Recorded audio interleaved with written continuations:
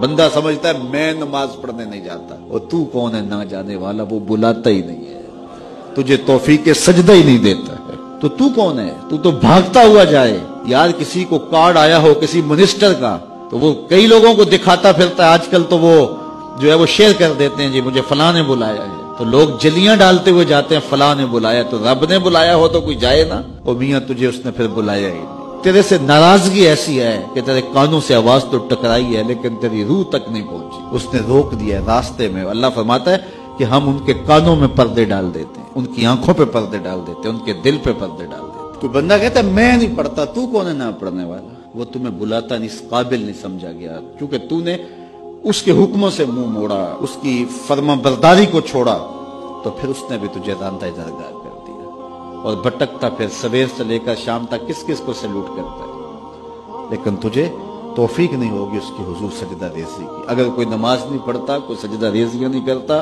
اللہ کے حضور جھکنے کی اگر کسی کو عادت تھی تو وہ مت سمجھے کہ میں نہیں کرتا۔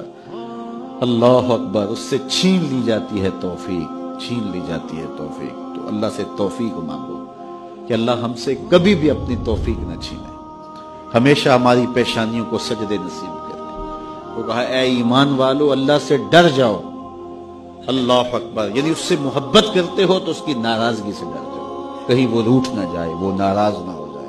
وَلْتَنْظُرْ نَفْسٌ مَا قَدَّمَتْ لِغَدٍ، ہر جان یہ دیکھے اس نے آنے والے کل کے لیے آگے کیا